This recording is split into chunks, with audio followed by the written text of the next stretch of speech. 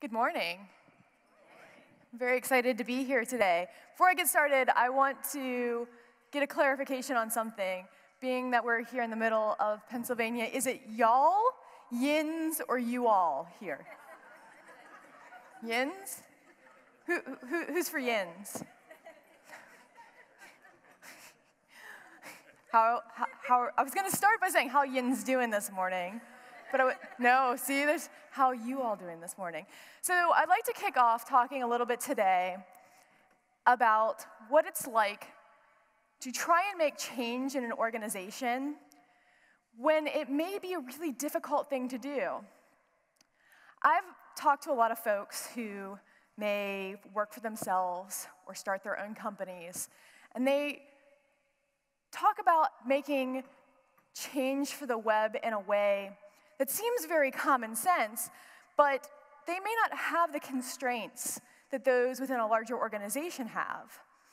And I'm going to talk to you a little bit about my process and growth in discovering that, and how I learned to make change in a larger organization when I was in the position of only being a designer. So we're going to start this off with an embarrassing childhood photo of mine. I'm going to take you back to 1991. I was, about 10 years old. I loved pop culture. Slap bracelets, puffy paint, bright green shoelaces. And to give you some context, this is actually what a mobile device looked like back in 1991. So if you take a look at your iPhone today and think back to this large phone, which they actually called a brick, because it was 8 pounds and would only be put inside of a car. So that was mobile then. Smells Like Teen Spirit was on the radio in the #1 place. One of my favorite albums of all time, Nirvana. But what was more important, this year was the year that the greatest movie of all time hit theaters. That's right, Point Break. So if you're not familiar with Point Break, it's a movie about surfers who go on I would say, a bank robbing binge in Southern California. And an FBI agent, played by Keanu Reeves, is trying to infiltrate their group and catch them. But it wasn't Patrick Swayze's character, Bodhi, or Keanu Reeves' character that really interested me as a 10-year-old girl. It was this one. It was Tyler Endicott.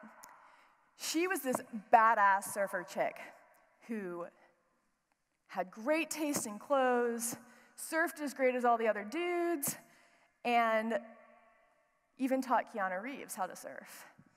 And as you can see here, she had this very distinct pixie haircut. And I, as a 10-year-old girl who wanted to be completely on the cutting edge of pop culture, thought to myself, well, I'm going to make a really big change.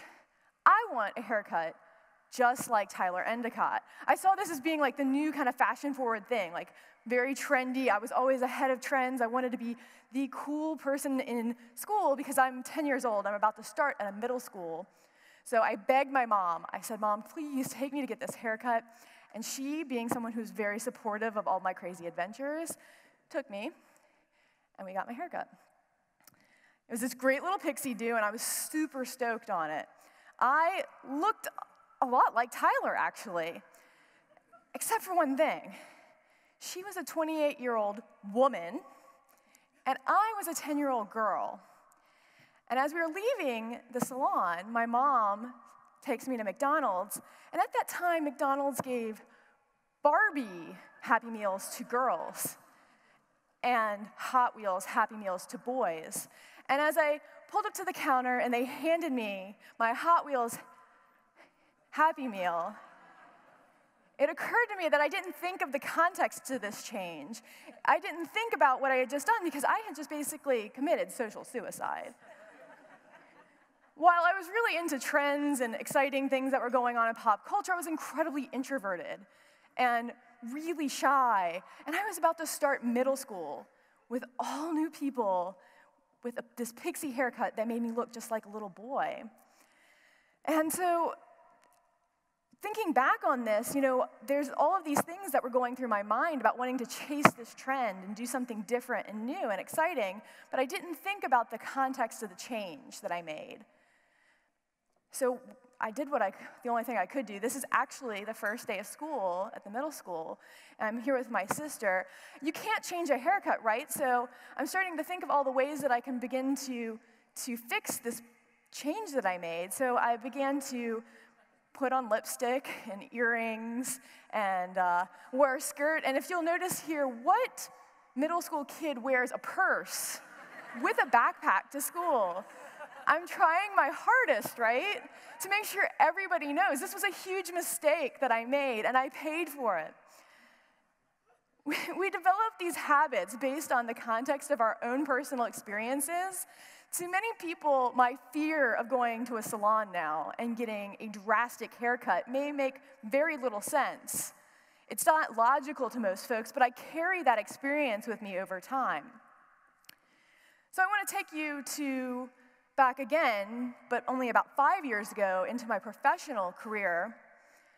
I was working in an agency where we worked with a lot of large institutions, healthcare, government, education, and we began using style guides as a way to not only help our clients have the tools they needed to work beyond our engagements, but in order for them to be able to understand all of the different components of their front-end design. So if you've been looking online lately, you may see that these style guides, these living front-end style guides, are pretty popular now. A lot of people are talking about them.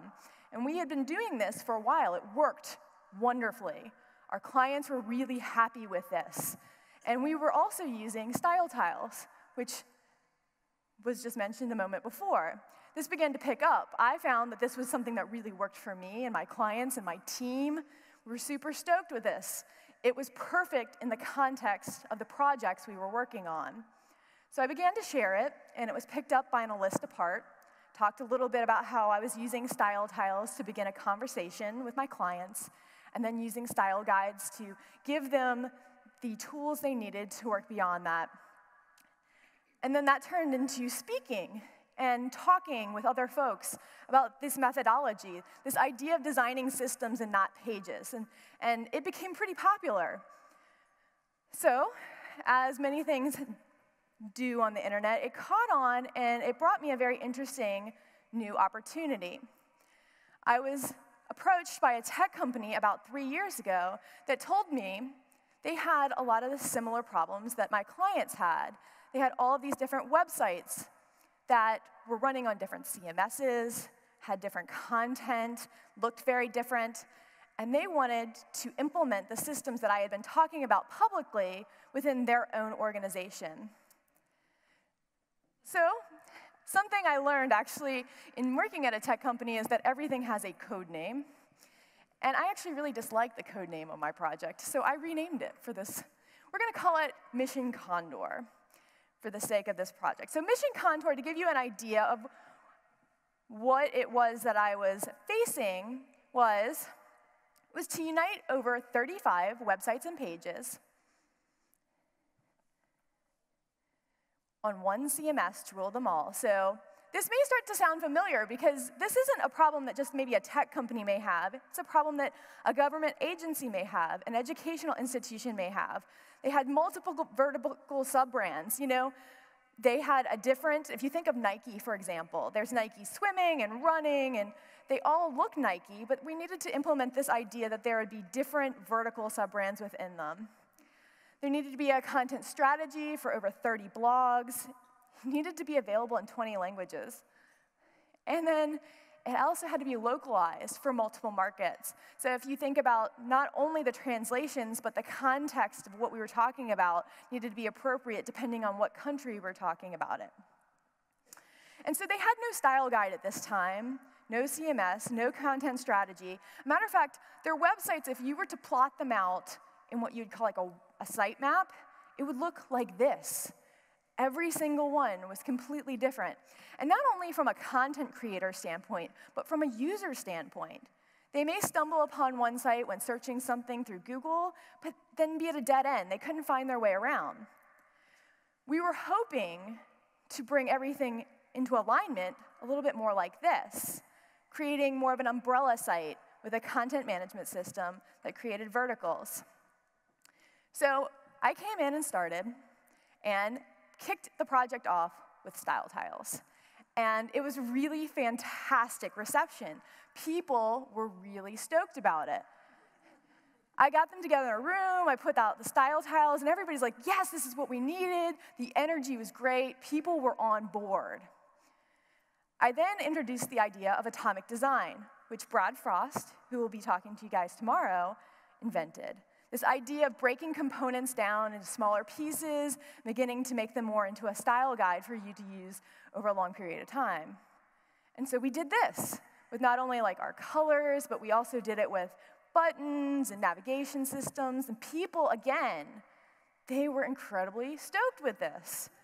The reception was almost strangely positive. I would continue to present these things, and people would just be like, good job, we really feel excited about what we've committed to in doing this. Again, we then worked to create specifications. We made templating systems so that not only did people have the components they needed and the styles were set, they could then create their own websites, somewhat like Squarespace. They could assemble all these components into different layouts that we created, and we spec'd out everything down to the actual CSS they'd be using. And again, people were really excited. We knew that we needed to give folks the tools, and we knew that just like when I was working at an agency, you had to bring everyone along for the ride so that they would be bought in and emotionally excited about the process so that they would use them. So the day came when we completed the entire project. We were ready to hand over the keys so that all of these different people around the world could take our components and styles and assemble them themselves and create responsive websites on behalf of our organization. We handed over the keys, and something very interesting happened.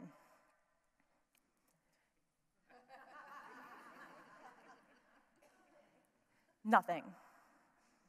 Absolutely nothing happened. Matter of fact, I would begin to check in on folks and ask them, how's it going using the style guide? I started to dig into what they were doing, and I would find they were still opening up new Photoshop documents and creating fixed width layouts in Photoshop and completely ignoring the styles. And I would ask them, well, what about the style guide we have? And they were like, that's great, but it's faster for me to do it this way. Or I would reach out to an organization in another country and say, hey, I saw you just hired an agency for this. Do you realize that we've created all the tools that you can use in order to do this efficiently and actually save money on behalf of the company? They say, yeah, well, that's just not really that interesting to us. We'd like to continue working with an agency. So as I am a designer and I analyze things, I decided maybe we just didn't do it right the first time. So we did it all over again. This was over the course of 2 years, so we're at about the 1-year mark. We literally spent the next 6 to 8 months doing the entire process over again, getting buy-in from the style tiles all the way back to the templates. And this time, when we implemented it and began to check in on people, the mood changed. There wasn't that happy excitedness. It was kind of like, okay, we get it. You guys want to do this thing, but it's not really working. And at first, it was kind of this cordial anger, and then it turned into like downright knock down, drag out, like fighting. Like people were aggressively saying, no, we don't want to do this. And at that point, I declared it a bit of a fail. My team and I were a little baffled. We were a little concerned, actually. Why did we fail this mission? It had worked so many times before. When I had been working with my team and an agency, and we've been working with all of these institutions that had very similar scenarios, began to dissect what had happened. We didn't adapt the tools to the culture that was within the organization. We didn't really assess how people were working and what they needed, and what skill sets were available amongst the folks who were using it. You know, it's really easy to create a style guide that's all in front-end code, but if every single person doesn't understand CSS, that may begin to make them feel as though they need to learn a new skill set, and then they can't work as fast. I also used methods that had worked for me before, but they didn't translate to this landscape. They were too slow, and they invited a lot of bureaucracy. Every time I brought in people to approve something, it took more time rather than just getting the results. And in an environment where results are valued, this actually gummed up the situation. The last reason we decided that causes failure was that we were actually speaking the wrong language of the executives.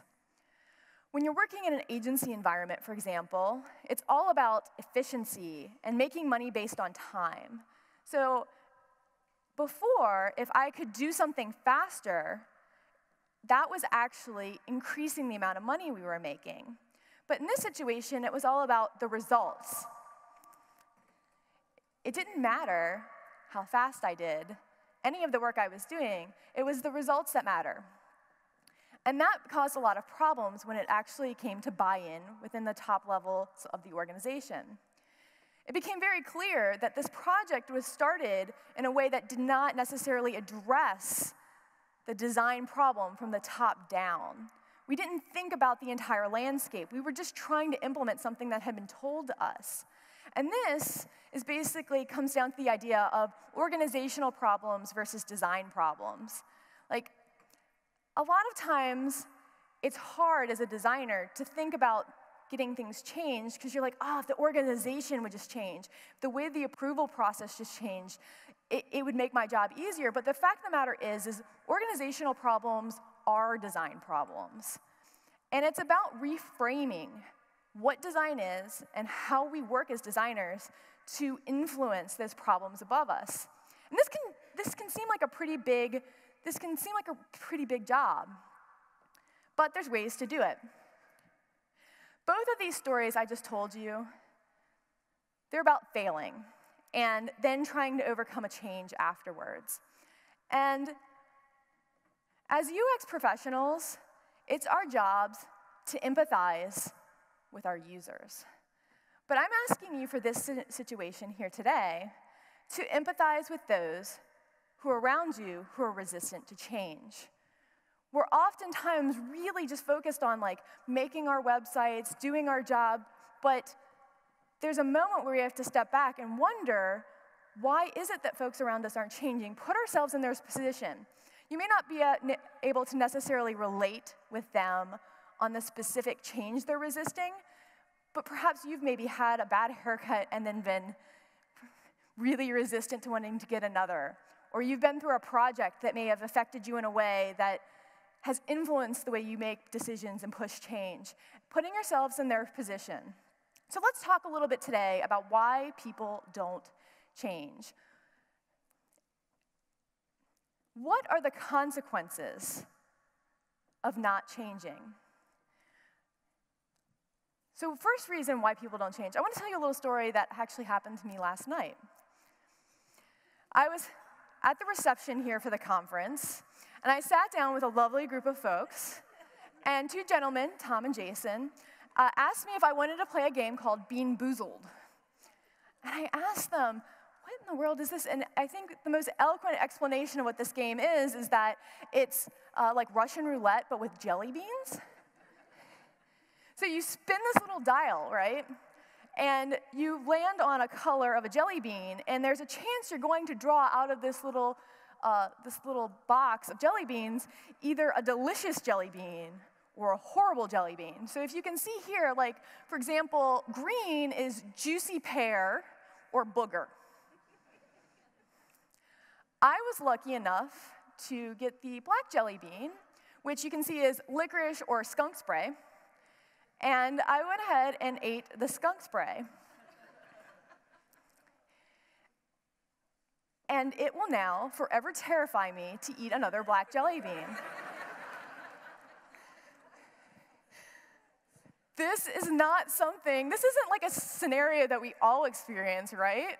This is a scenario that I experienced last night, and I happened to have gotten the black jelly bean. If I would have gotten licorice, I might have been fine. But this causes fear, right?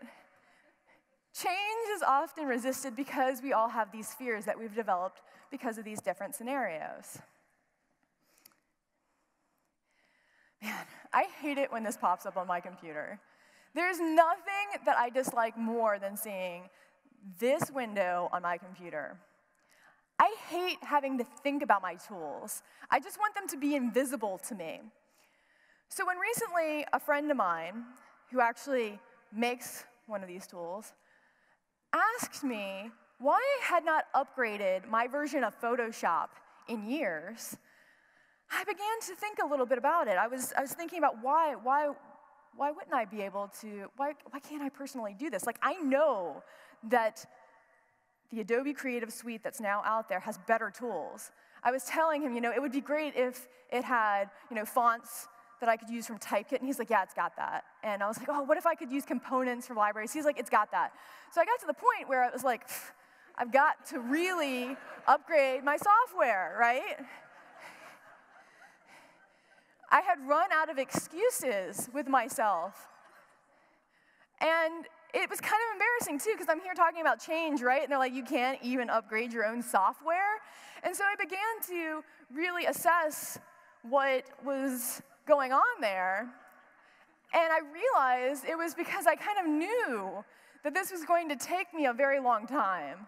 This was going to be something where I had to stop what I did in my normal day-to-day routine and begin to just take a time out and do something. So 14 hours, that's billable time for me, right? That's 14 hours that I'm not making money. But an investment up front like this can make me money in the long run because it's actually creating efficiencies and giving me better tools. So time's a reason why people are resistant to change.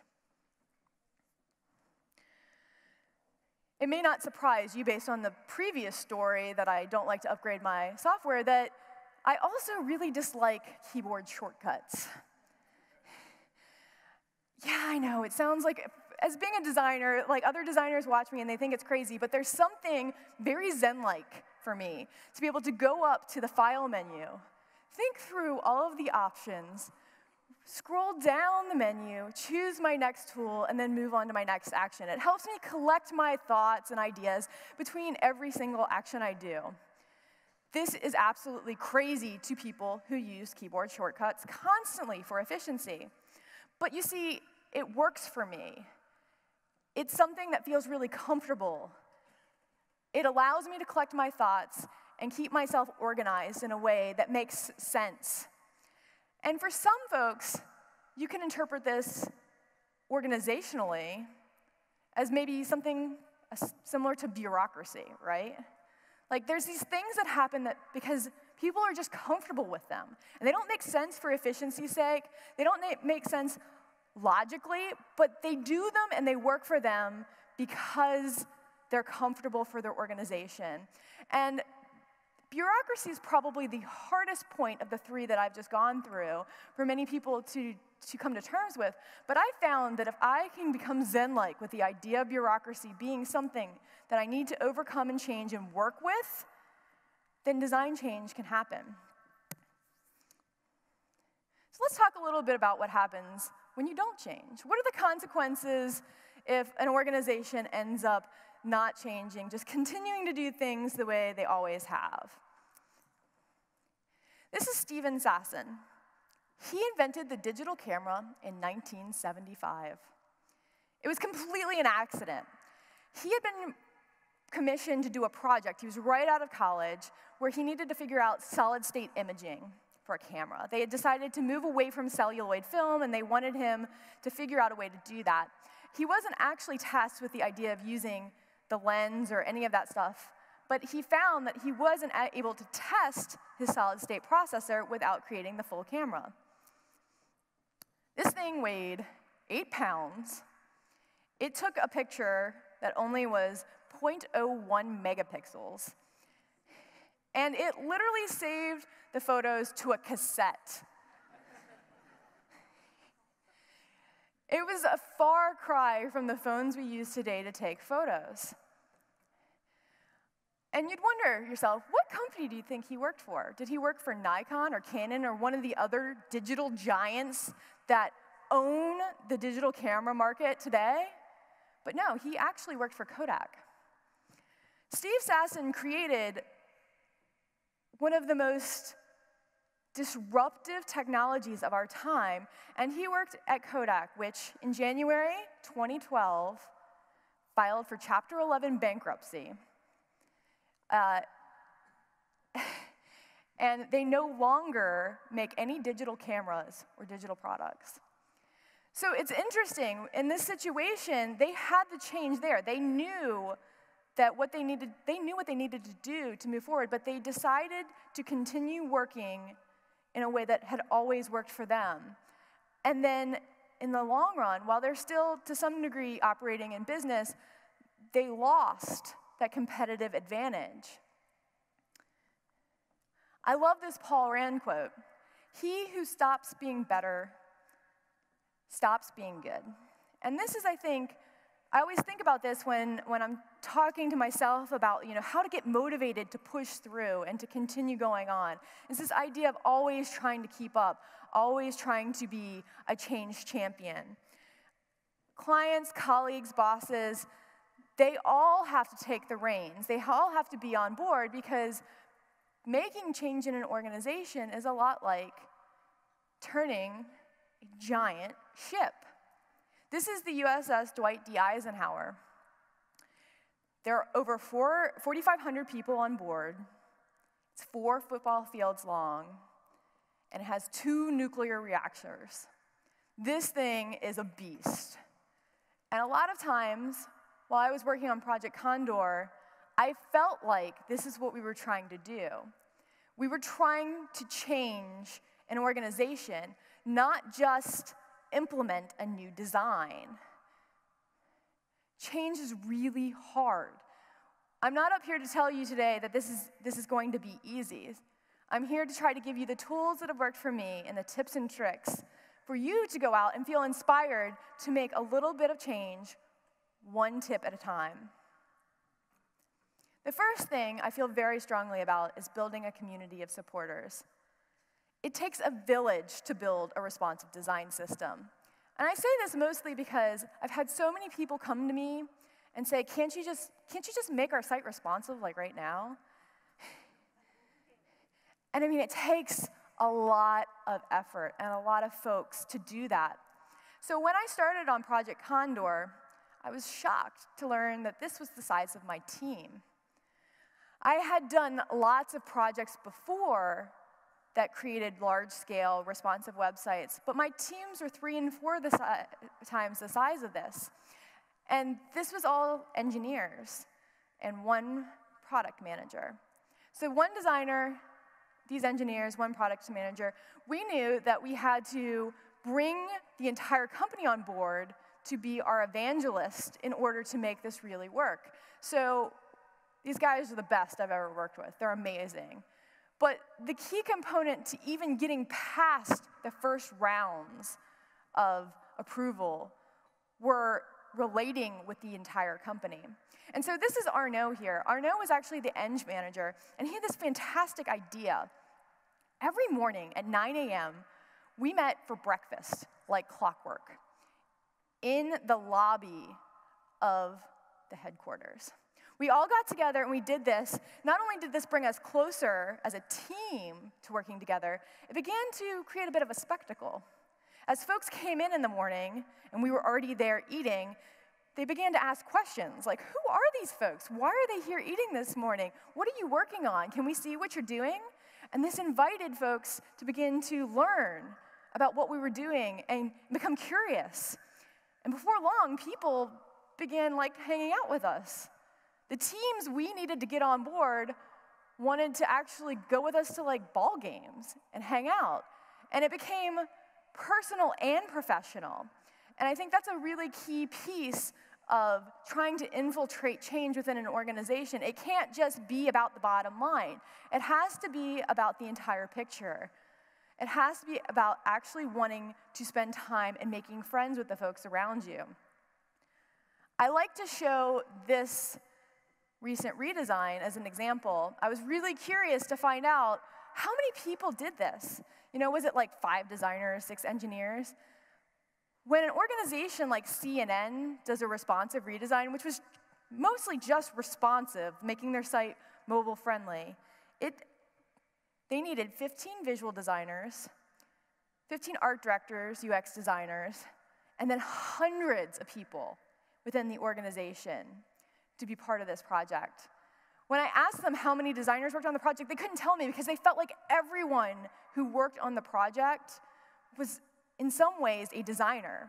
And it's about bringing everyone in to contribute in a way that's meaningful. As I said before, it's not networking. It's about making friends with common interest. So I actually want to engage everyone in a quick experiment. I would like you to turn to the person to your right and tell them a story about your name. You know, whether or not you like your name, whether or not how you got your name, who has named that before. We're going to only take about 4 minutes. I'm timing you guys. But the idea here is that right now, in being here at this conference, you are creating your network. So go.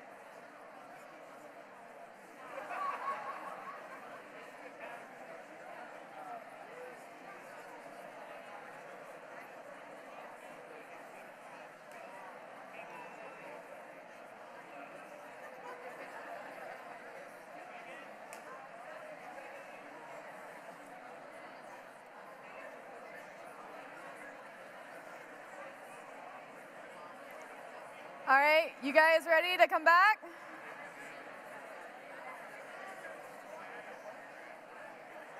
They're not going to be, are they? All right, thank you. You guys ready? Can I get you guys? I love that you guys took to that so fast. How about over here? You guys ready? This is fantastic. I mean, you're here the first session, you're beginning to expand your network already. And what I love about this is that you may have known the person next to you, but this has maybe opened up a whole new conversation for you. And it's about trying to find new and exciting ways to connect with the folks around you in order to bring them into your community, to bring them into your network in order to leverage each other's specializations to create change around you. I had done this at a presentation before, and I was incredibly inspired by the fact that I recently listened to a podcast, and it turned out a friend of mine who ran a podcast had met someone with a really interesting name next to them at the conference and decided they wanted to have an entire podcast episode about it. And like, you never know. You never know who's going to be sitting next to you. You never know what kinds of specializations they may be able to bring to you and your project, whether it's here at a conference and the network that you create beyond your day-to-day work or your day-to-day work. A lot of times I think to myself how lucky I am to work with the folks around me, but I forget sometimes. You know, you get used to them. You get used to the same old day in, day out, same things. So find ways to try and connect with them in a new way, because mobilizing them to be part of your change is going to be the key to its success. The next set of ideas behind making change is this is my pyramid. And this is kind of how I see making change, making design, because anytime I'm doing a design, whether it's for a client or within an internal organization that I'm working with, I find that there's different steps to making things happen. And a lot of it is about approaching the way I do design differently every time. And so I do this by having a framework first, tactics second, and tools third. And I have it in this tiered manner because the framework is probably the most rigid part of the entire project. It's the most precise part. I break down these problem solving into smaller, manageable phases. And I do this in a way that makes sense to me, but it could make sense to you in any way, but this is how I do it. I break it down into discovery, analysis, execution, measurement, and iteration. This is just a pattern that I found works for me over a period of time. But the thing is when you're trying to make change, you have to be able to pivot and be flexible and roll with it. And so you may not necessarily do things in this manner every single time. This just provides pivot points so that if you want to try a few things and then find out you need to start over, you can. And the tactics, the second part of the pyramid, are the different types of things that you do within that in order to keep it fresh and try new things. Because every single context, every single problem that you're trying to solve is different. I say this mostly because folks come to me all the time and they say, hey, Samantha, I'm not sure if I'm using style tiles correctly. And I think to myself, well, it's a tool, right? Like, is there one correct way to use a fork or a hammer? You know, there's lots of different ways to use these things. There's the way I do it, but I actually change this stuff up every time I approach a new problem. And so I think about turning these methods, these tools, and these tactics that people provide me, I think about turning them on their head. So I have these things that I plug into this framework at different phases, but I try and make sure that I'm thinking about them differently depending on the context of the people I'm working with, the resources I have, the time, the amount of budget. I mean, all of these things are variable, so why isn't my process? In order to make change, you have to be really flexible. So here are some of the ideas, here are some of the things that I use that work for me, and I invite you to try them in the way that I use them, and maybe I'd love to see how you guys use them in other methods too. The first thing is surveys. I find that designers in general tend to kick things off by immediately coming up with ideas.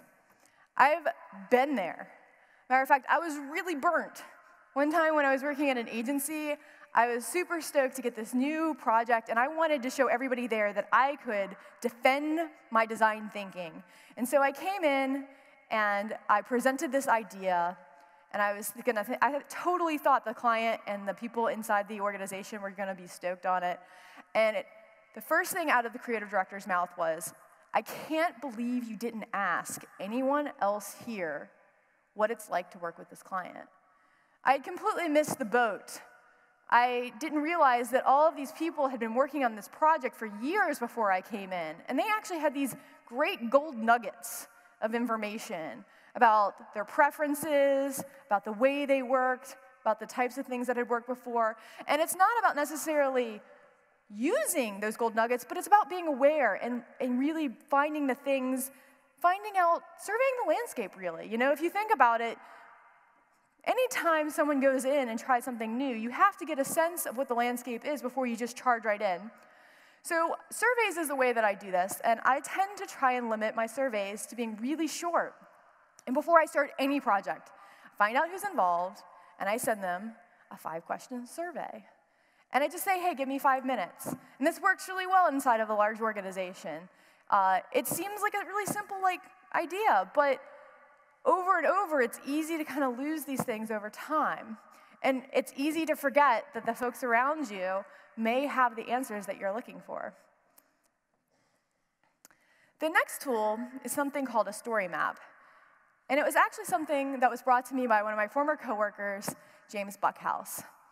James is a really interesting character. He used to actually work in animation. He worked on Shrek and Madagascar. And as him and I worked together in a tech company, he had told me about how they used to create storyboards anytime they began a new project. Really, anytime they were trying to communicate something to each other. They would sit down and they would visualize what those things would look like. So he sat down one day and thought to himself, how would this apply to the web? What would it look like if we were talking about screens on an iPhone or screens on an iPad? What would that translate to if this was a desktop scenario of a site? And so he actually created this thing called a story map. He's got a great explanation of it on Medium. If you just Google Medium story map, it comes up. And it's this idea of just mapping out all the different parts of a process. Not just the digital parts, though, but the human interaction parts. As you can see here, it's not just what a screen would look like, it's where's the person coming from when they're going to approach that screen in the context of how they may use it. This, for example, is a project he worked on called the Twitter Mirror. He had created an app so that when celebrities came off the red carpet at a fashion show, they could literally just go up to an iPad and touch it, and it would take a photo of them and tweet it for them. There was very low barrier to entry to sharing their experience there. And he had created this whole idea through a story map. I don't work on projects like the Twitter Mirror, but I thought what he did was really cool. So I started to think about how this might work in the context of a website that I was creating. So I created this thing I called the Wireflow map. And frankly, it could already exist. This could be something that people use already, I don't know. But what I did was I thought about the concepts that James used to create his story maps and began to apply them to the problem at hand for my particular client. And so as you can see here, this looks very similar to what a normal wireframe would look like. But what we needed was something a little bit more expansive. We needed to be able to see all of the wireframes, all at one time. And we needed to understand how users were actually getting to each part of those wireframes. So it's like a user flow, wireframe, sitemap, all at the same time. And the key to this being successful in the context that I used it in was I actually printed it out, which seems kind of crazy to people in the digital world, but when we're working together as a team, we need to be able to approach this quickly and dig in. So I printed out on a huge plotter, put it on a board, and I actually physically take it with me to every meeting. And it allows us to be able to have an open dialogue quickly so that everyone involved in the process can begin to post-it note or draw or just be able to understand, oh, you're talking about that button or you're talking about that part of the process. This in itself helps to foster communication. It brings people in, and when people are feeling like they're part of the process, change happens more quickly. And so then there's style tiles. How many of you all are familiar with style tiles? So about half of you. So style tiles, this is a method I began to use a few years ago. When I was working in agencies, I was having a lot of trouble with burning through budgets pretty quickly because my clients expected 3 separate designs every time they contracted a project with us. And so rather than creating 3 actual visual mock-ups, I began to give them little samples. Like if you think of it in terms of architectural design or interior design, I was giving them carpet samples and swatches of paint chips early on in the process so that we wouldn't have issues further down the process. And so with style tiles, there's a very standard methodology of doing this that works with agencies, but I was actually working on a project recently where we needed to be able to get through a proof of concept earlier on. So this is a project I've been working on for the past 9 months, where we're kind of creating a way for teachers to hold classes online.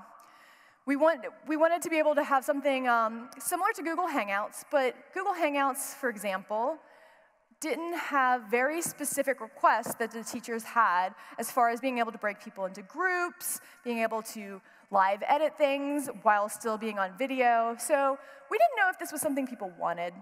We didn't know if this was something that would work.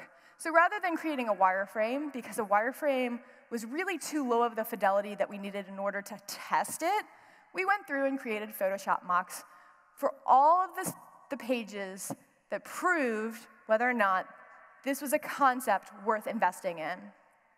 So once we got the buy-in and we shopped it around, found out people were into it, and in this situation we got investment, we decided that we needed to rethink the way it looked. Now the folks involved actually really liked the way it looked, but they had been using these words throughout the process, like open and friendly, that I felt like just were not exhibited in this first look and feel. So rather than doing the traditional style tile method, I just gave them 2 other quick examples of how we could pair the visuals with particular UI elements. And this is what we ended up with in the end. It's not a matter of using style tiles, it's a matter of taking a tool that exists, something that has proven track record for success, and applying it conceptually in a different way to the problems at hand. Prototypes.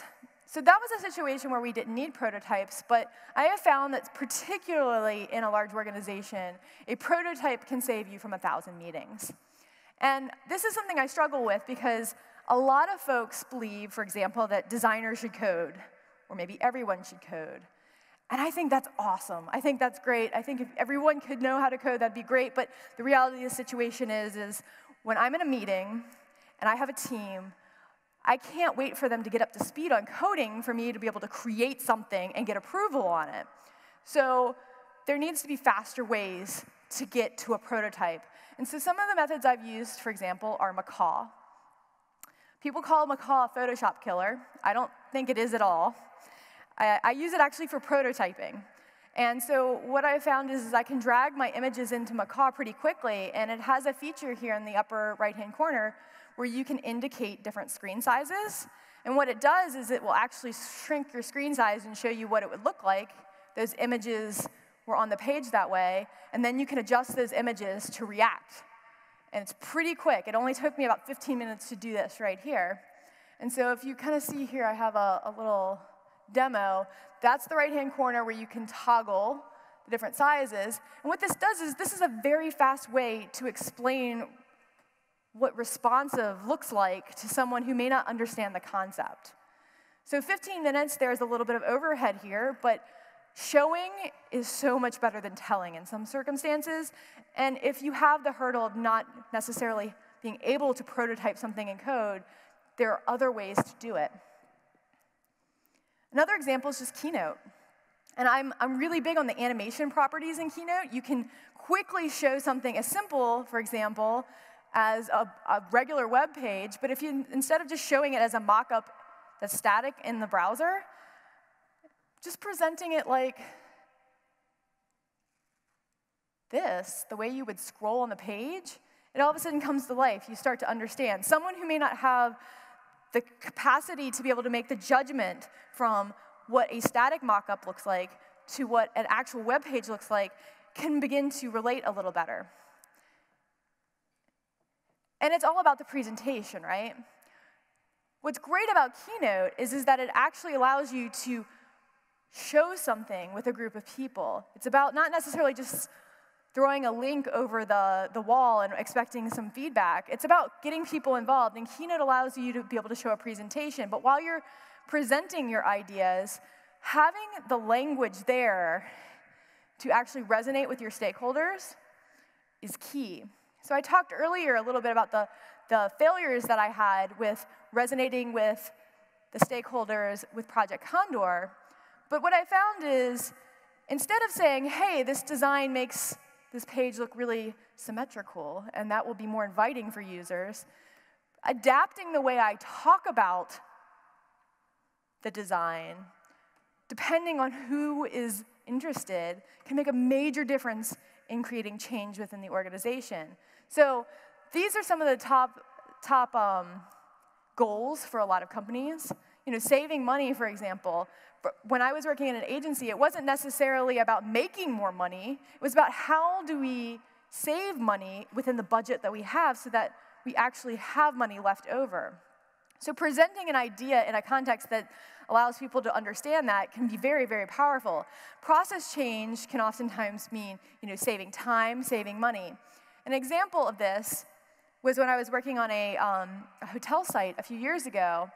They were actually an economy hotel chain here in the United States, but in Scandinavia, they were very upscale. And rather than doing a full redesign for them, we just changed their colors and some very simple font changes. And this small iterative change boosted their sales over three months to 33%. And with that small iteration, I could hook in. I began to observe how they reacted to that change. I love this quote. A writer is someone who pays attention to the world, but I think that it needs a change for what we're talking about here, which is a designer is someone who pays attention to the world. So your job as a designer not only is to design and make change, but to also pay attention to what matters to those around you in order to make the change. Observe what matters, then reframe your design change around that, depending on who your audience is. Just like you wouldn't necessarily make the same design for every single user, we're talking about empathizing with those around us who may be resistant to change in order to frame the context of your design to make the change that matters to them. And then lastly, before I wrap up, I just want to talk about sharing and how important I think that is, not only for the success of design within your company or within your organization, but just as a community here together, the importance of sharing. I feel very strongly that a designer who is making change is actually giving it 151%. It's a matter of doing your job and then also doing the 51% of getting out there, pushing change, and also sharing that change. And this is an example of a content strategist I worked with at my previous, at the previous tech company, and she was super stealth. She didn't go out there, she didn't go get up on stages and tell people about what she was doing. She had a secret power. She'd also kill me if she knew I was showing you this right now. She was actually in the Olympics, the Olympics that was in Sydney, Australia. She's a synchronized swimmer. You can see her there in the bottom right. Few people would know that. She's much more comfortable in the pool and doing physical activity than she is maybe pitching someone on an idea directly. And so what she's done is she's actually managed to curb that power to be very stealth in the change that she makes within the organization. I talked about having breakfast in the morning and inviting folks to kind of know what you're doing. And it's a matter of taking whatever your strength is and finding how to connect with people in order to begin to convince them that the change is important. So this is Bridget here, and the CEO of the company is actually two to her left, or two to your left, three to your left. And she ran like a triathlon with them. This put her in this is a very small group of change makers within the organization that she's infiltrated because she took what she loved and she made it public within the company. And it doesn't have to be something like running a triathlon, right? It could be organizing a debate club. It could be creating an after-work knitting group. Whatever it is that you're passionate about, finding ways to connect people and then having that personal connection that you build trust with them. So that's a way to build trust internally and share internally. But I mean, as you're working, there's tons of ways of doing this. No matter what it is that you as an organization use to share documents, if you just share along the way, that can build trust immensely. So whether it's Slack or if you use Basecamp, just constantly giving people updates. And it doesn't have to be formal. I'm not saying like, hey, give like a formal report on what you're doing, but like, hey, here's a really cute picture of a cat, bouncing off a wall. And by the way, I also made this change to our responsive system today. You guys want to take a look at it. I used to work with this gentleman named Dave. He's a UX designer, and he used to tell me something that's always stuck with me. It doesn't exist if it's not in the wiki. So we had an organizational wiki, right? And it's just where everybody kind of goes to see where we are as a company as far as documentation. And I'd tell him, hey, we did this, we did that. He'd be like, if it's not in the wiki, no one else here knows. And that left a really important impression on me of just this getting in the habit of documenting and keeping it somewhere that's visible. And hey, people may not check it out, but if you get in the habit of saying, hey, it's there, hey, it's there, hey, it's there, people will begin to adapt and start to check those things out. And the last one is, sharing things publicly. And this can also have a very powerful effect even internally when especially someone within your organization finds out that you shared something publicly and it resonated publicly. And it doesn't have to be, again, getting on stage at a conference and talking. It doesn't have to be something that's in the limelight. This is Doug Avery. And Doug, I worked with Doug a few years ago in an agency, and he is deathly shy. Like, barely can look you in the eye, but he's brilliant and he's amazing. And he actually decided to redesign our blog one day. And if you're familiar with this, a few years ago, it was on all the CSS, Zen Gardens and stuff. He came to the agency not knowing any code. He was completely a print designer. And he spent 3 weeks, learned code, learned how to do interactive design, created a site that not only was beautiful, but was picked up around the world for being a great example of digital design. And what he started to do was, he started to document exactly how he did that. He made a change in his own life by learning code, but also by doing something different. And he began to blog. And like 6 years later, he constantly blogs. He doesn't do anything but blog to share his information. And people have caught on, they get really excited, and they listen.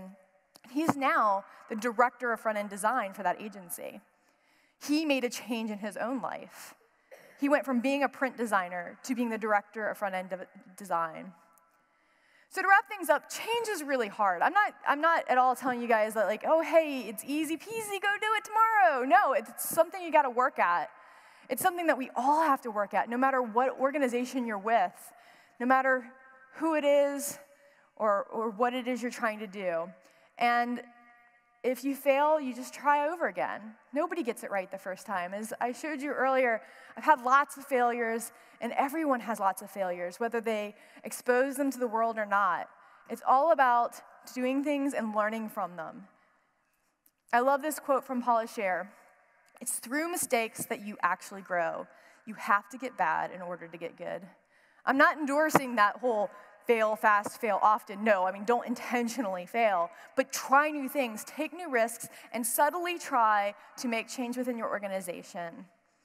Again, change is hard, but try new things. If they work for you, please share them, because I want to know what they are so I can try them for myself. Thank you so much.